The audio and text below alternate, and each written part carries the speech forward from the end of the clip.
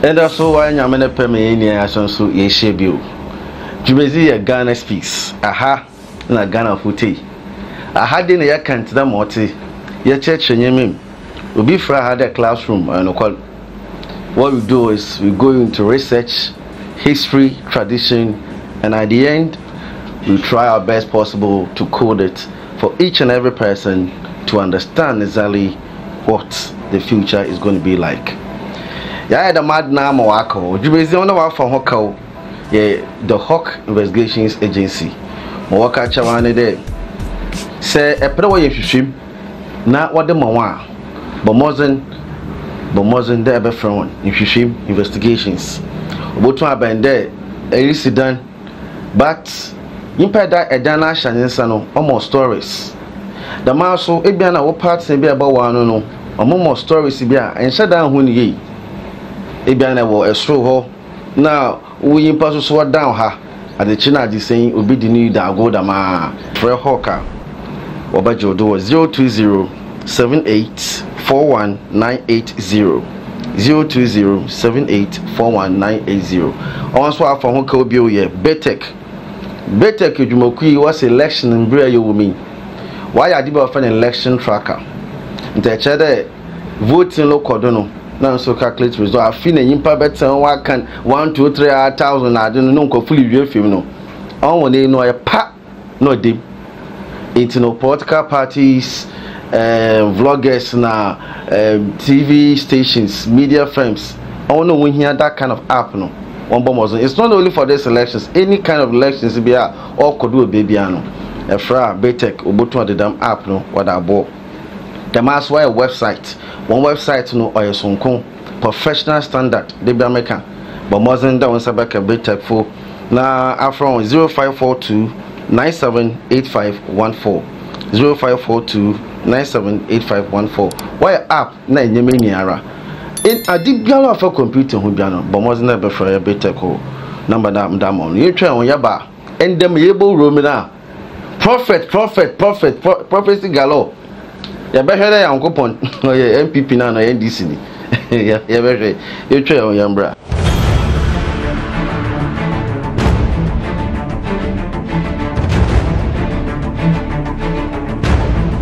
This is Hawk TV.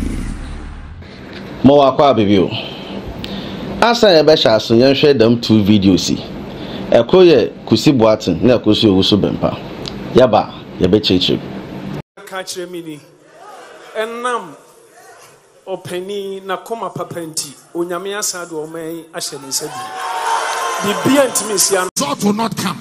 Everybody shall be jittery. The result will come on the 9th. Some people will try to cause mayhem so that people shall die. And interestingly, they will call people on the street. And the first day, only 1,000 people will show up. The second day, no one will show up. And there shall be peace. And the result is obvious. That things are difficult.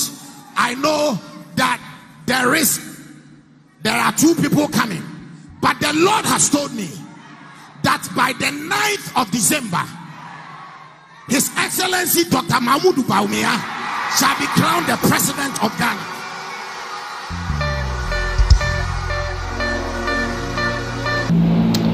So okay. Debia make there. You want to entry. Ubi follow yembia makadama semi aka de Ghana ha. Ono practice them bi-party system ni ano. After 8 years no into munko o 10. There are factors the last time they made, including a leading member when MPP mama boni video na kasa Mustafa Hamid okay there Ghana battle no 2 times ekubia ewie so odu baby a menta say there still no be believe there all 10. It's not about the MPP why are they another one yard.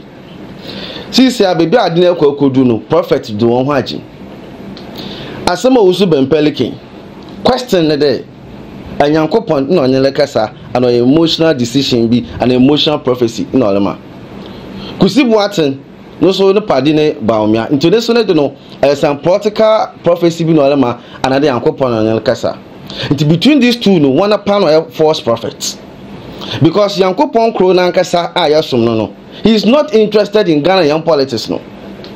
Ghana politics no. Yankopon is not in fact Yankopon is not interested in any partisan politics. Because if you understand the processes I shall say the bodu ha and I did make a massa. Suade anya ma mije ma ken kotin anya ma soft work kon kotin anya ma politician bi aka another entertainer bi aka another the so called legend another researcher bi aka wasa akwedi wa binu or expert anya da nkofo won ha sa na America wa ha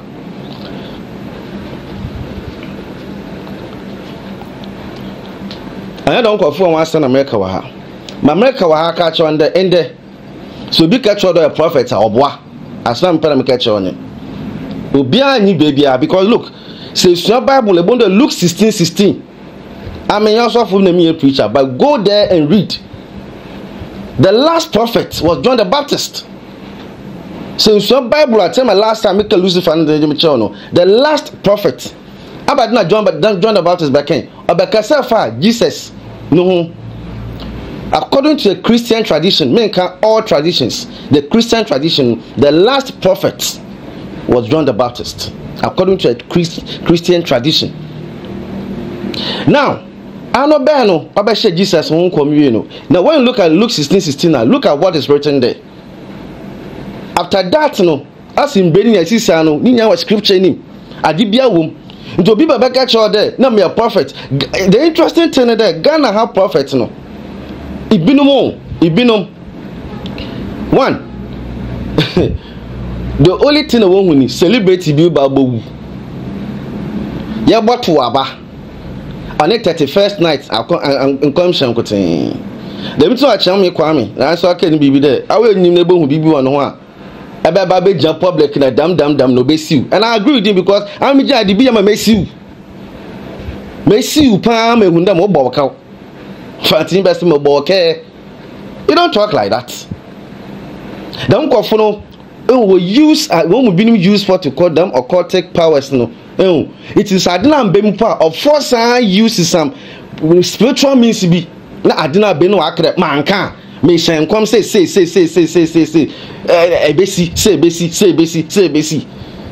masa it's a part Yankopon ko na ngasa okay the MPP be win now to carry NDC be win I had na me that God is not interested in our politics suade Nyame true Christian edisha so that time Yankopon no nimpa kasa direct no prophet from Elijah to Elisha to Nathan to Amos and all those names no nimpa kasa direct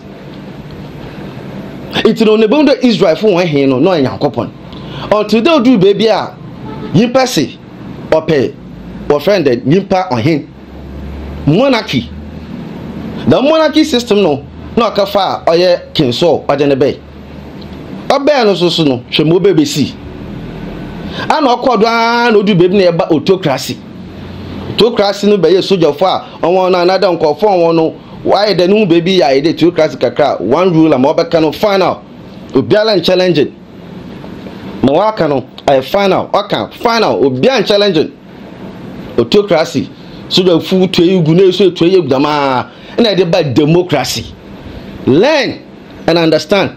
It's the democracy kebi no Yankopon no hu bebiara or yimpa ne hyehe the kind of prophet I mention botum aka che mama event bi na yenhwe yet Ghana had stadium disaster May 9 2001 yimpa 126 no we na that prophet no we hu okay answer there. Yet Ghana has you. Young papa, Professor Mills, Nusu of him. You can find no win or Babakin. You can find no win or Babakin. Okay. COVID-19 about the match, Mwa. What the whole world do about I think 2019. Yes, 2019 was China. No about one no win. Now you see there are things sometimes I am quite with today what's muhu the madi basi. You don't need to be a prophet to tell me that ade often disaster okay nyimpa na abrabɔ ho what with him disaster atoranchem okay nyimpa na abrabɔ ho and every year biara tse me de bia se bi oyimpa ogu no afi biara esanisi.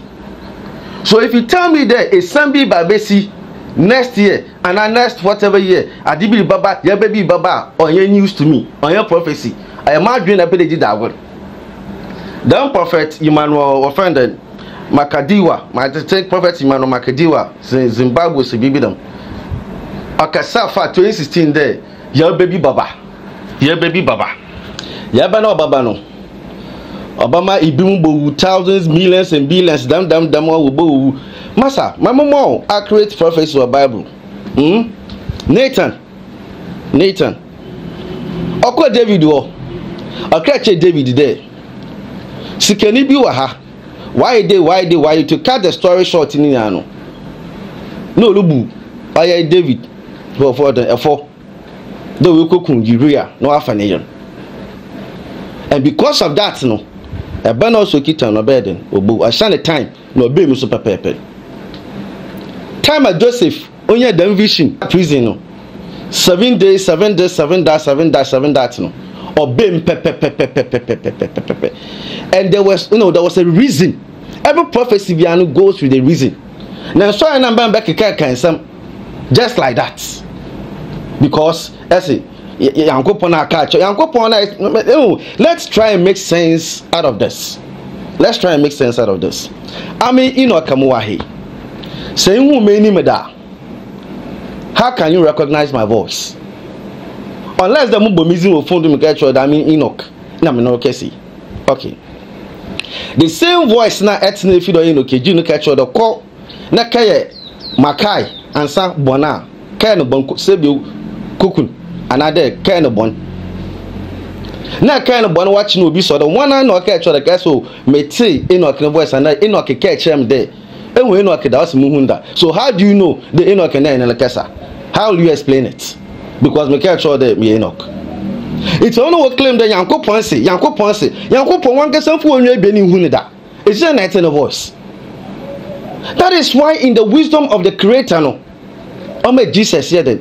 The last supreme prophet obey ya adiniala otwe bibiado atase because for Bible no and I catch on per the Christian tradition last prophet who John the Baptist.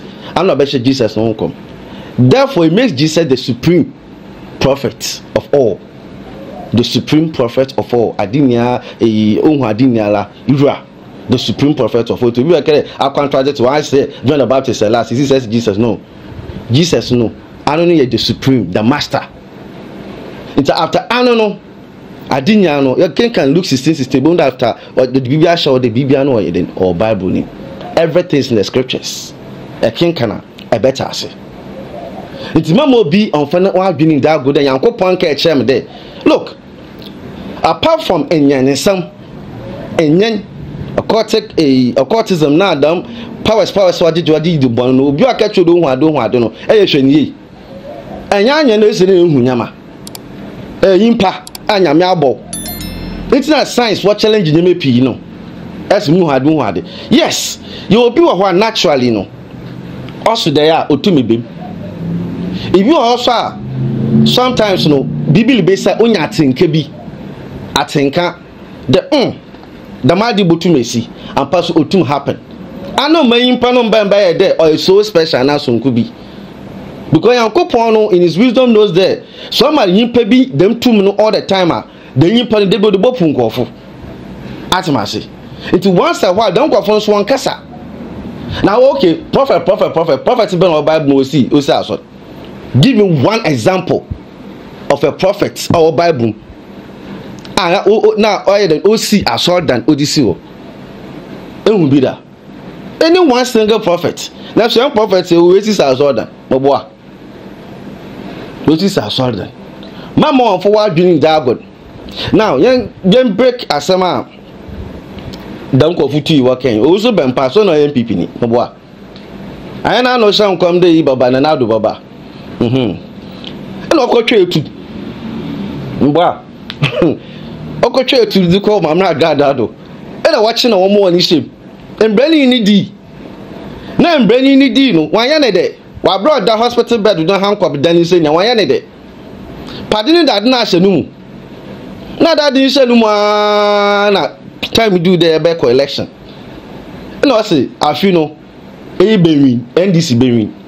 Look, some of these false prophecies so I'm sure your NDC is a loser masa dan nyame mama fam beta yankopon is not interested in MPP NDC yankopon is interested in them MPP NDC no because of that no also bempa what happened to him no obi bekede an emotional prophecy in adama no emotional prophecy because ebufu ye den owumu the long prophecy emma na so obema ani nche de awu wa de oya traditional do made in kana ka che de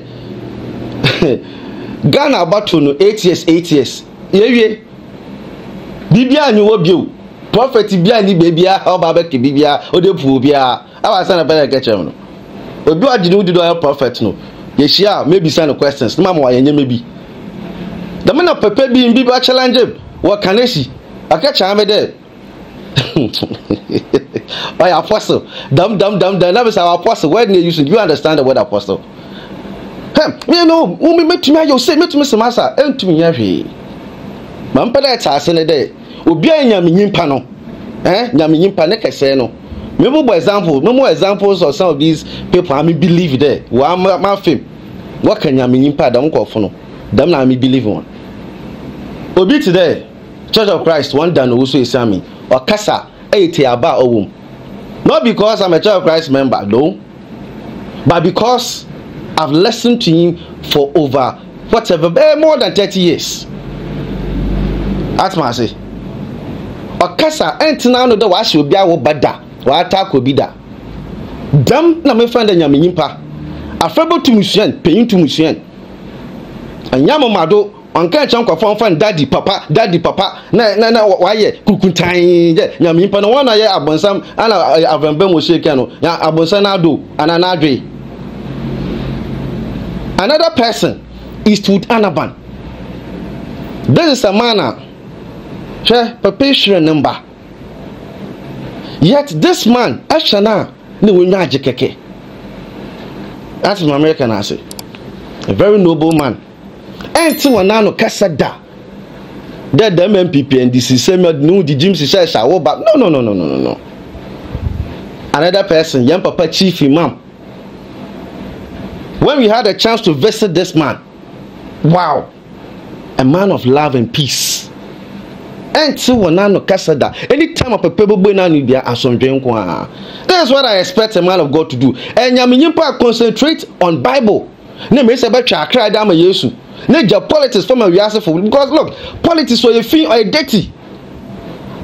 Politics will be too swani and queen ni put a kind of bon cook and you are trying to tell me that you go put the medium and as a preacher and a so-called prophet.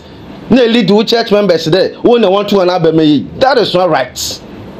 I need to tell you that. That is not right.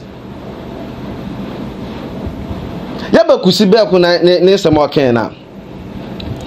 As a violence botumaba. Every election be no violence see. Every election be from 92 check our base in there. Especially was second term because first term never expectation you high the bear maybe. But in the them transition period now, what pedo washes and you on the way this on why they no on 1 month, 2 months, 3 months. It can take sometimes years. It's a what but what challenge some will prosecute to be. Because when you're conscious to be beyond more that no do kokota or a French unless one to use me case no kokota.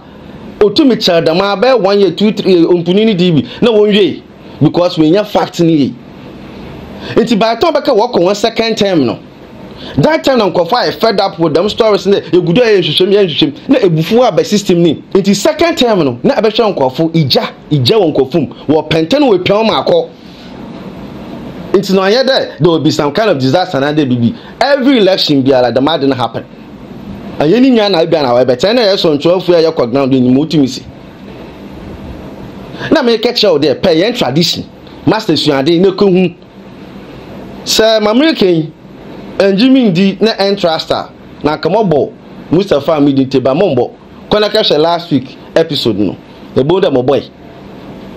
However, Napo running mate to Dr. Baumia. Now some boy can confirm there. Obia boy 2 times. Us lead the about Ghana boy 2 times, but Mahama and Coutinho 1 time. The information of the man again accurate. Information now Napo or the man accurate. Because young papa Professor Mills no 1 time. 1 time go we see in the Sebu nature obafa no yaden on no kwe.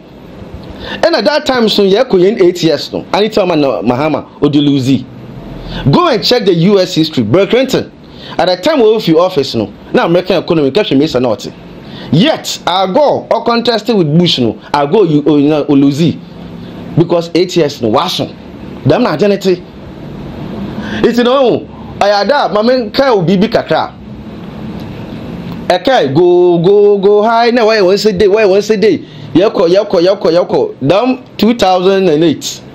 Lord coming and no de nyumpa. Along go and about now end this so yes same. The master you do 2016 no. And this year yeah twaso. They were so confident yeah twaso. And people say yes same and pass yes same. The man at the man about to say better same. My memo, this facts no. That 1 time argument now Napoleon on hold. Apart from Jerry Rawlings are all 2 times straight as an NDC leader no. Yenya NDC leader bia why 2 times actually tabi. Yenya vice president and a running mate TV so 2 times actually them. My memo instances in history net say. From 92 basic 2000, run CV number no. Kofo Bay. Kofo CV number na Atamos Bay. Atamos 2012 no na Odumanku Obafa yan papa kwe. Ono kwe no. Na test constitution say Mahama be shawo. Into one no na cha Mahama osere den otum okobe 2 times. But unfortunately no yan farman because 8 years now so. Na Mahama all back. Na sa Mahama back 2024 education 2028 automatically you know the next person and so by 1 time because so be from 2028 to 2032 na MPP le back it so be 1 time it is the only timer ebe kede be NDC leader bi asanyame oye bibia pepepela oboko 2 times will be 2040 your calculations in it be 1 time from now look on the same way national running meetings so ote because 92 time aka runs yini sinchen na 96 abafa Atamos no Atamos of Martinami do Sevilla 2000 offer a young former foreign minister me 2004 no abafa Mahama 2008 na Mahama so abafa emisata atase abafa emisata oye or friend 2012 na sebio odun ko abafa emisata so kwe na jena no poko adman no so iden oba equation around I think 2020 at Marseille. It is Jeniano Poka Adjumano, the first offended person a motor market when this mono where to when walk down running made position twice 2020 and 2024. I am my channel. It's no damn asana na pole kande John Mahama another into a mano 1 term no. Let the master can on accurate. I will share video no net team so I can.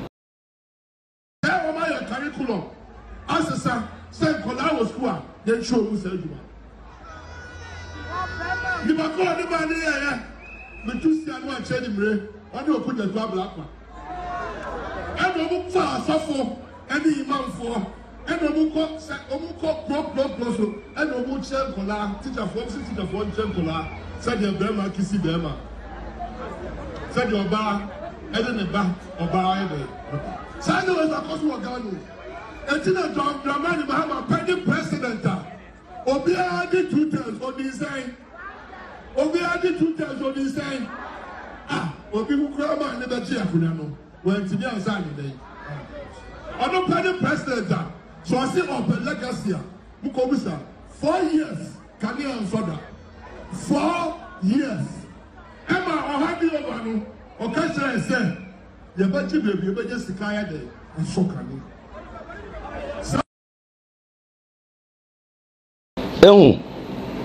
Na me say me na po ken no kra no ama ma say me ke so easy other things no akeka no kuja to na da wan gaza aka fadam sexual education for kids that but he say Johnson say me akeka man we me hu ne plan but me nko on this very issue me nko it you see man pada ta ase ne there them prophecy in some no.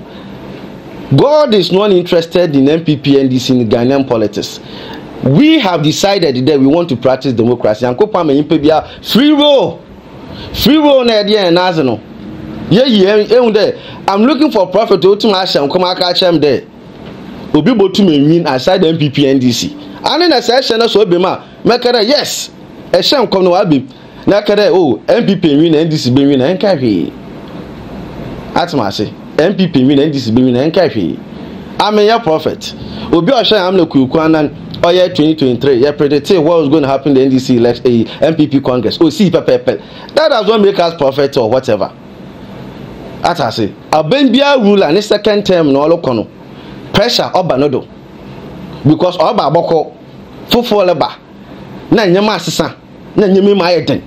Inti akade 2000 in Muhammad time na motor dokon 5 cds what 10 cds the argument on hold because nyipa ya doso inti na nyama hold inti one the argument nyam bongu inti prophet ma mekane there the ulenim the Bible no listen so Bible not forget them nyama na du njima look but so if you e me say chade be me sha adini din oya matete hwe me say wo sha wo bo so bempa hwe the way wa attack it's so baby din na ya wada obi anya ba sha wo bo na so that prophet also aba otumgbe na no kechen yanko de medumu sisi a obi a prophet na me yimpa o said them from wo show wo sion motu aka cha me bede sha benti na suon no wo betumi adumi obi wo bie wanu kasa nsem we you call yourself a man of God muka ho ena amasa ankofo bebre no omunye interest e wonyamiso mu because of this behavior. You call yourself a man of God but the works make you abo bebre a chel I don't know how me ana mama iketwi how me why umma asomdwe mbaga na adichi adi MPP ya omode no na musumu ye bi na we bewu na ehun kwa na mdishe nkofo mu. Let me tell you, whatever party I will support no to say the aye owuso bempa na betumi aye wo aso fetu utri the aye owuso bempa betumi aye wo aso the same a fact sadie we enche bia menye hu video e ma we hu nkofo na omo party A na omo MPP na omo be NDC na omo NDC omo ko MPP no say na be ya we ya party na wo kasa say bi na o de adwen ato ho and then you be MPP prophet NDC prophet. How the hell did we get to this point? Put them in the base here. Now, you try and hold back. They're better off.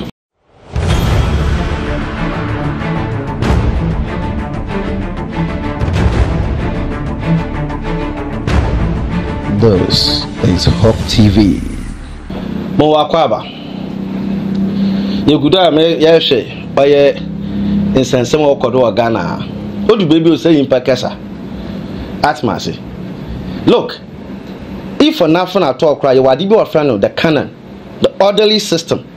So your Bible no, if some Bible now, a bone day you are die your friend, a bone can for doing a New Testament and Old Testament, another Old Testament and New Testament, the Old Canon and the New Canon, the acceptable, authorized, text.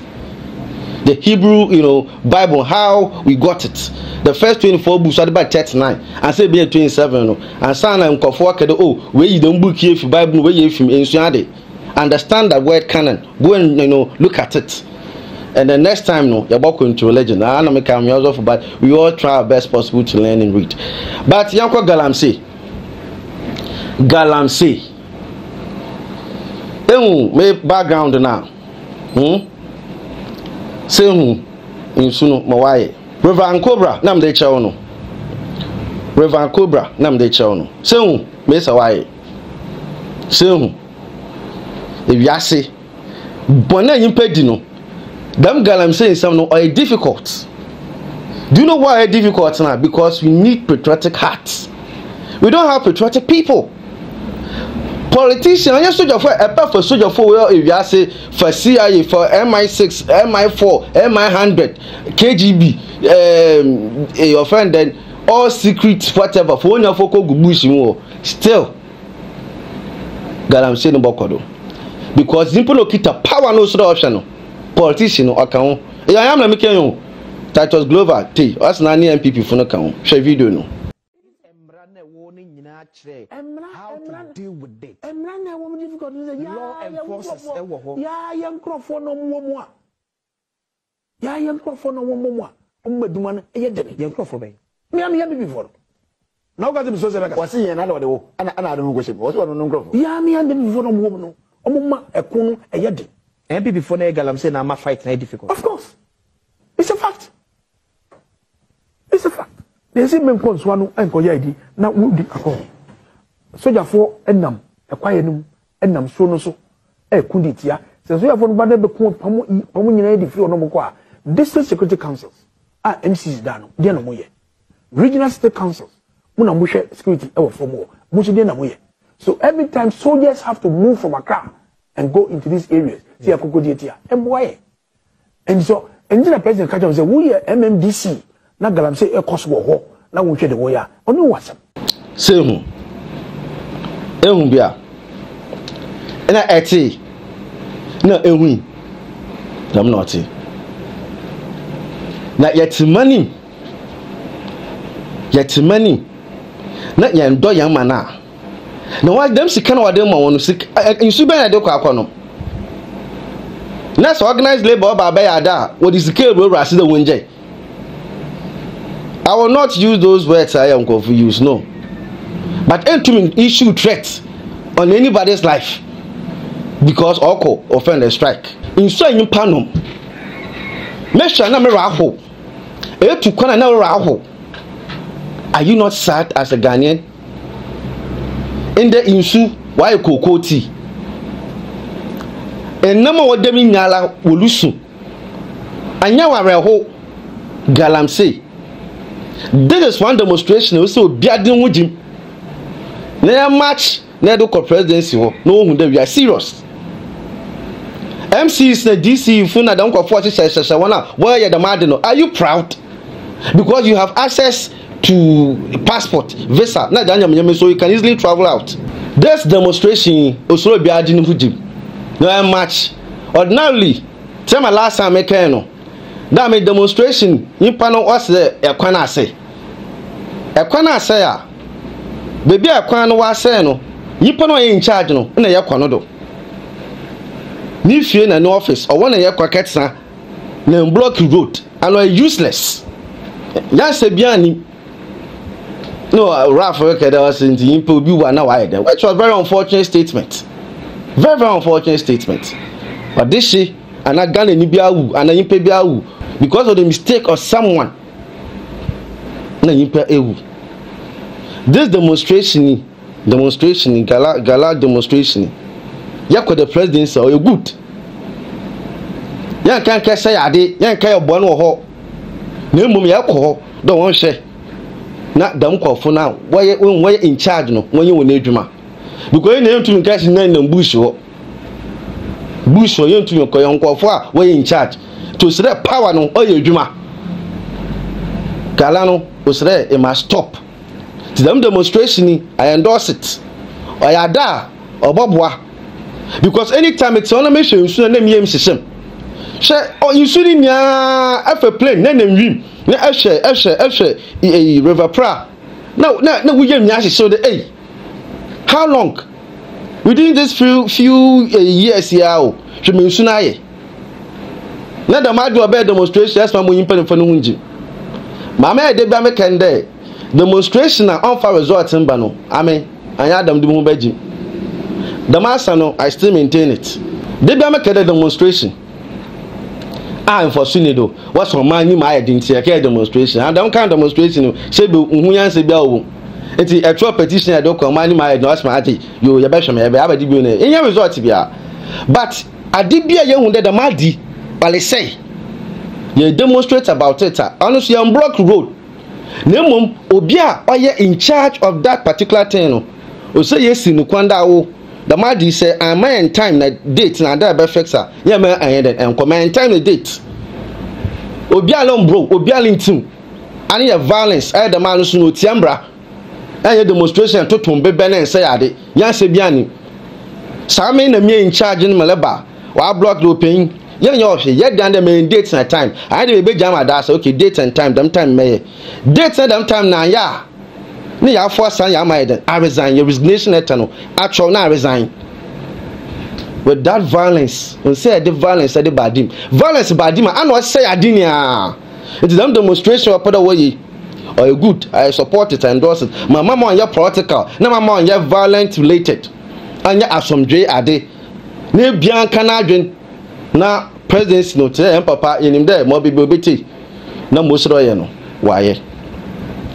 My final story, Black Stars. Black Stars. Yan Black Stars. Why that galam say? Say nya adult from patriotic heart. Patriotism on ye. Trust me. Say nya patriotic heart on ye. The man up and Black Stars are. I had a local Black Stars and foreign Black Stars. Now them China wako boy, so my boys wako boy Algeria, damadi. But if you have a Premier team, Premier League, now best goal scorer, goalkeeper, defender, this that, only our new national team, not even 5 of them. One call national team one. How do you call it a national team? Don't go for your bobo in no. Afafra bon fon kote. One year banching, one di gare, a common day one. It's Jason Shawana, won't do a normal patriotism behind him. The same approach I idea Galano. The same approach na idea Galano. Say Galam say, Obakwa in your patriotic heart. Black Stars be your we need patriotic heart. Those days I walk from Paul Manso Frank Amankwa. I know Bokoto come no waka Black Stars no. She makes a naughty. Let's end that way. In them catch all there. O national team bo impa 5 straight won na one na one boy ebo kudus semeyo or whatever and can work in why it means. I'm telling you there, Black Stars no, make a wall of court did on yogurt. Just so news about I come serious. Look, this is it. You need patriotic heart and mind. Young Premier League, you know, o say you two yama ojina. O said them whole Black Star in Yogun no more what banyan for some years near Shisha yin team no. Some Nigeria or Bobaji African Cup no. Yeah, them. Ya build Kotokan. I had to focus watching Detroit on 3 now. And the same heart son one your friend and Super Eagles what was 0 wabra Dolphinity no catch am na adimina no woman na can woman adimina no woman. Football is not about names, so it's about patriotism, not skill on the field. Anyone you have a border.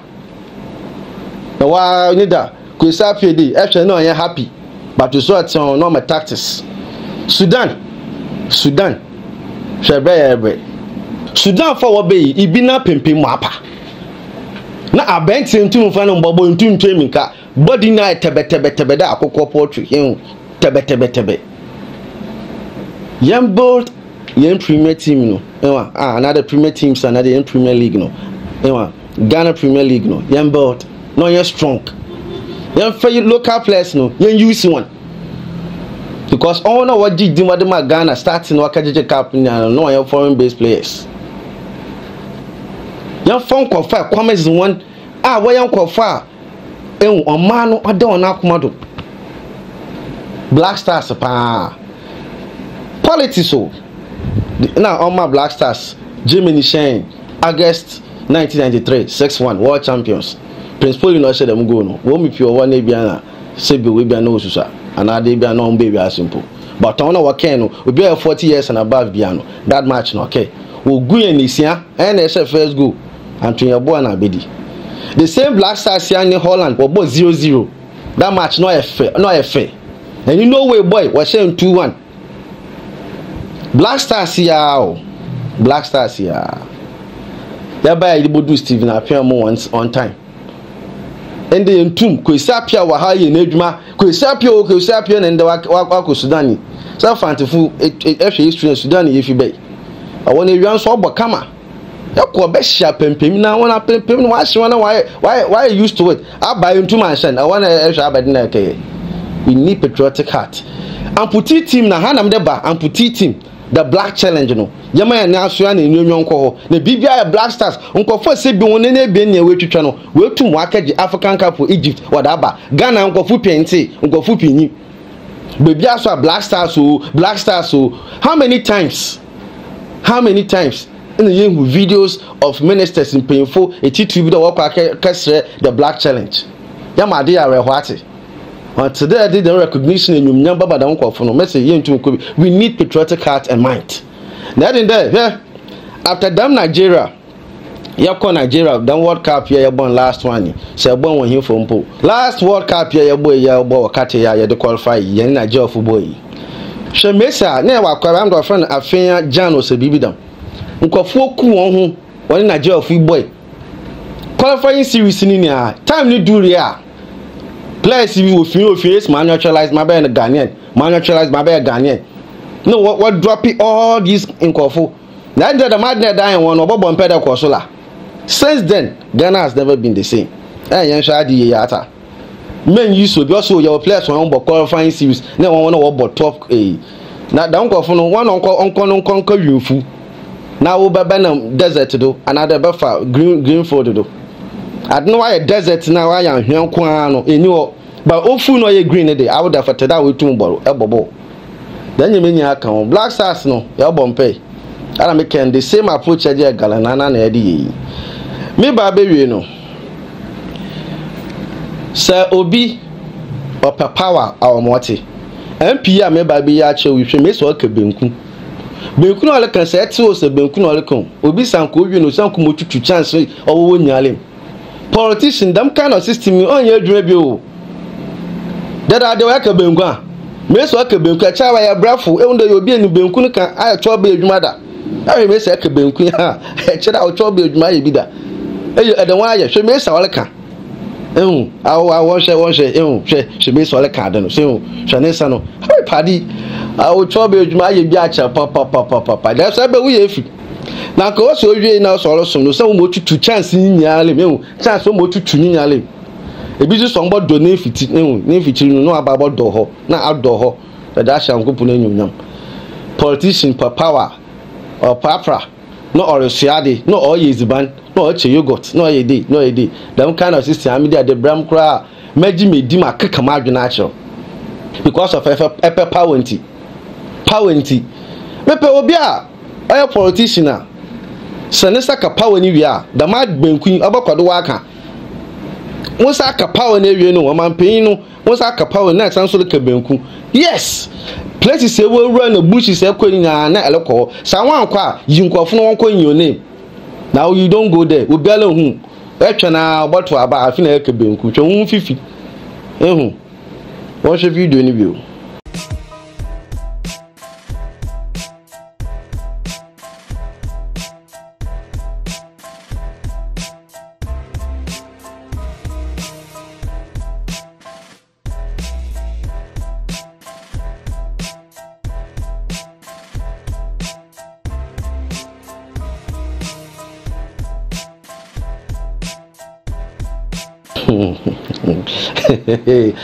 as ko yi pa de ba na me kemesi ka petrol be adwuma ye fo ka wo MP adwuma no because I mesa akabenku mama no kra we lose hope what wa hwe e yan politics and ke ba beja anyway that's all the latter no dey try on yaba na de bibia bewi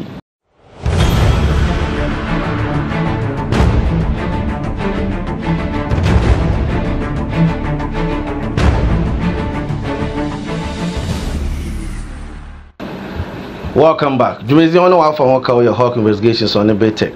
My hawk wa catch one day. Adibi onye hwehwe mi bia no bomozin dey be from one. Obani hwehwe ma wa ya ade papa. 020 7841980. One number nyen.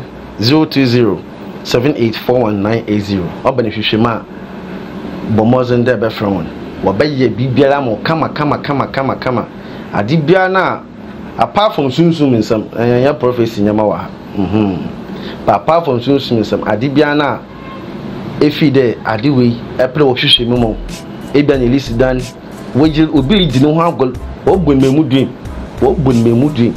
wo so da ho na ehye ice ma ye dwuma da ma ye dwuma no bi didi gugu waka mo wonya ndo ho fra hawk for phone na fra na ma hwe manim for phone na fra na wonye wo ho dwuma won for mo at American na other companies na won so wo wonya most bi mo ba fe company mo wa say company no but more than na fra oye hawk one number na always screen do the maso and a big tech what on for the election period you me wo app of an election tracker the bill vote ni me bia no bohu an na me pass obohu an na me nwim obohu ana o why who they are okay a per website papa so abomozen na on design bibia o unique on for mo the maso and a per app so or be develop biamo about the installation of CCTV cameras na dinya why be for better so 0542 978514 0542 978514 call them